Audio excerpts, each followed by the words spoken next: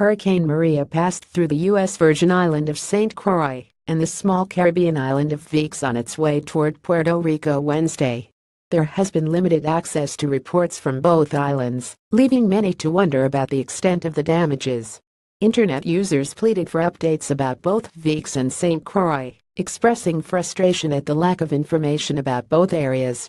Initial pictures and videos showed downed trees and other similar damage. The eye wall of the hurricane brushed St. Croix late Tuesday night into early Wednesday as a Category 5 storm.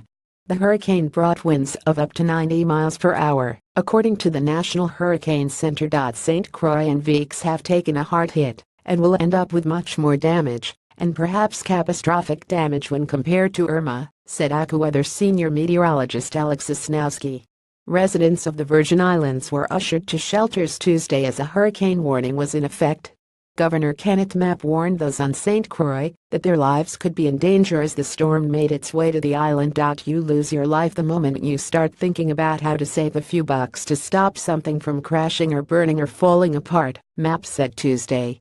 The only thing that matters is the safety of your family and your children and yourself.